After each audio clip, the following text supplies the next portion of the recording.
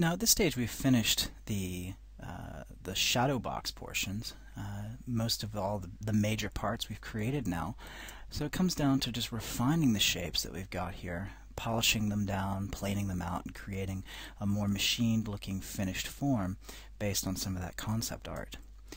So at this stage what I want to do is I want to go ahead and use my side view image as a background here in ZBrush, just so I can have it as reference. We're no longer going to be bringing in the shadow box. I want to take that same image and drop it in the background. Now there's a couple different ways you can do this. You can do that using ShadowBox, or excuse me, you can do that using the texture menu tool Spotlight, dropping an image in the background that way.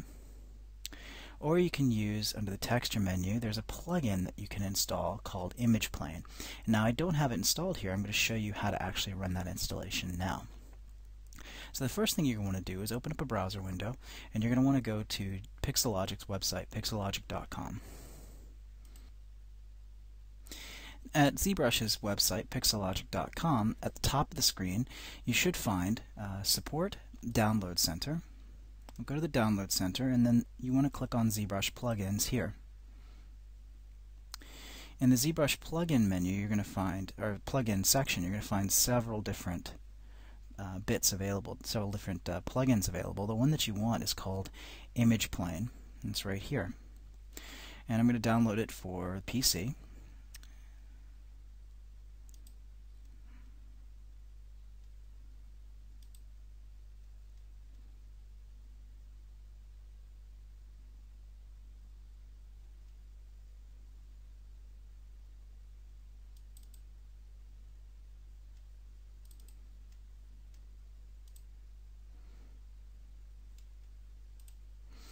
And once that's completed, we're going to unzip the archive, and I'll show you how to actually run the installation. So the download is complete.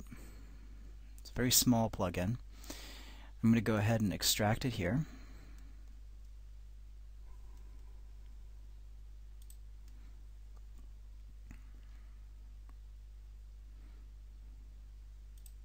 Now what you get is you end up with a ZScript file, a README, and that's all. And a data folder, excuse me. So what you want to do is you want to take the data folder and the ZScript. You can get rid of the text of the README file and the original archive. I'm going to take the data folder and the ZScript file. It's important that you get both of these. I'm going to copy those, and I'm going to go to C, Program Files, Pixelogic, ZBrush 4. There is a Z Startup folder in here. Go to Z Startup.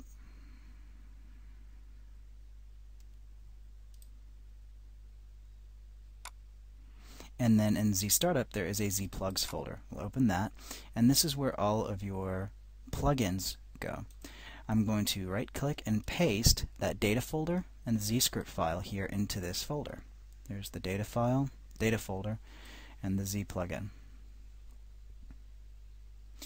Now what happens is when ZBrush starts up, it looks into this Z plugs folder for ZScript files, and if it finds a ZScript file, if the ZScript file references a data folder, it looks for the data folder, and then it's ready to load.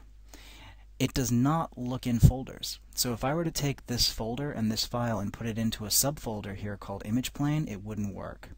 And that's convenient because you can actually temporarily disable plugins that might be causing you problems by just creating a disabled folder and then dragging the ZScript and the data folder into that subfolder. That way you can temporarily turn plugins off if you need to for technical reasons. But it's important to note when you're installing plugins to make sure that you don't put them in a subfolder. They need to be in the root ZPlugs folder. So there we go. It is now installed. All I need to do is restart my ZBrush. Make sure that I've saved my work.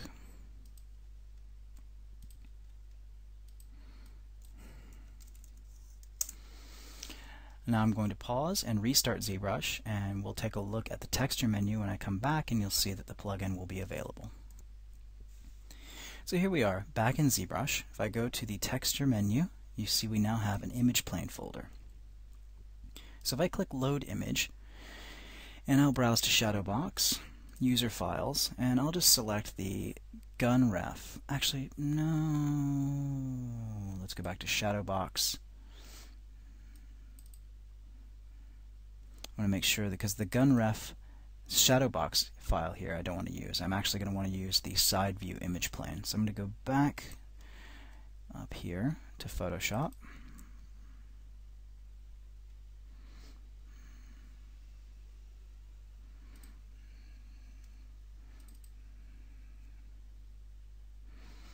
And open my side view image. This is the image that I want to use. So back here, set this to JPEG. Go back to the ShadowBox root folder, and here we go, side view. I'm going to drag the side view into the user files so it's there for you on the DVD. Select side view, and there it loads right into the image view, or right into the document window.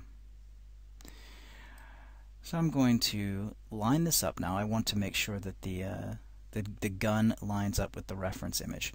So the easiest way to do that is I'm going to select the little handle at the top, make sure that this is my active subtool up here.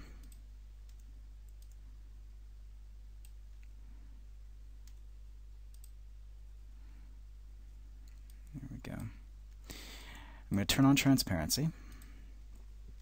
Make sure local is turned on, so the last place that I touch with the brush is the point that it's going to scale around. So I just touched this corner of the handle here, and it's scaling around that corner. I'm going to line this corner up with the corner of the handle, and then I'm going to scale right there. Maybe down just a tiny. There we go.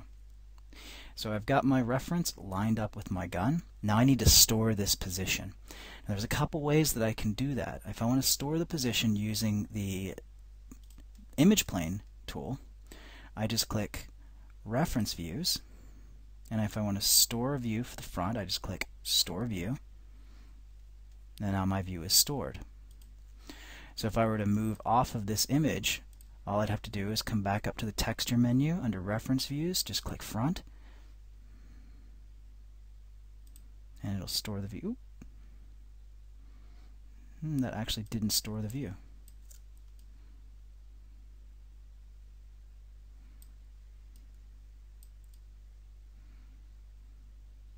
Let's try that again. Let's scale this.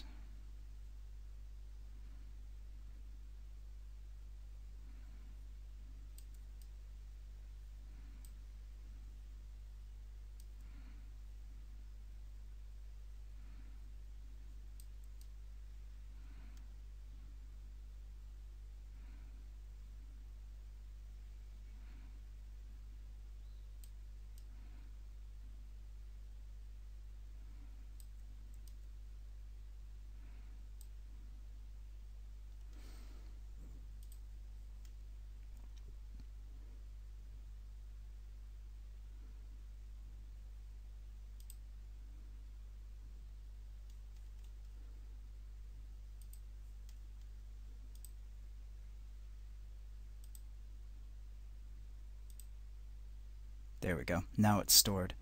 So if I were to accidentally rotate off this view, I can go to Texture and click Front, and it'll bring me back to that front view. If I want, I can go over here to Right, and I can load up a different image per view. So you see, if I go to the front view, I've got this view saved. Technically the front view is staring down the barrel, but just for the sake of ease, I've just made it the first button here. So if I wanted to store other views, I can do that just by selecting the back view, for example, loading up a different image plane, and then positioning the model on top of that.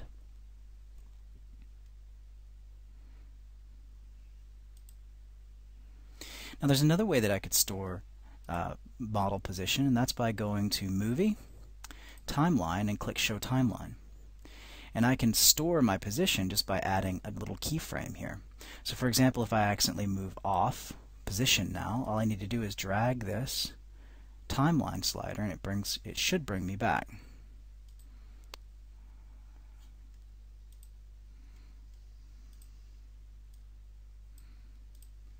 got a couple keyframes here now, so if I were to move off, all I have to do is drag my timeline back, and there we go. And all I need to do is just add 2 keyframes when I'm in position. Now this keyframe will actually store with my project settings if I save my project. So I go to File, Save As, the keyframes will store, as well as the document image. If I go to Texture, under the reference views, if I click Save Load, it asks if I want to save and load my reference views. If I click Save, I'll save the reference views here. So I'll just call this, and I'll save this with my projects under the ZTools folder. I'll save reference views.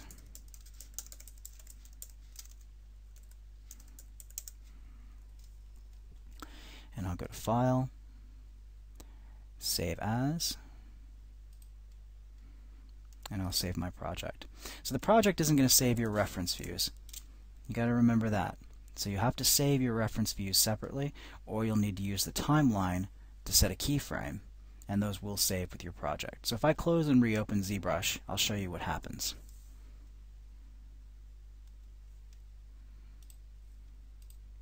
And here we go.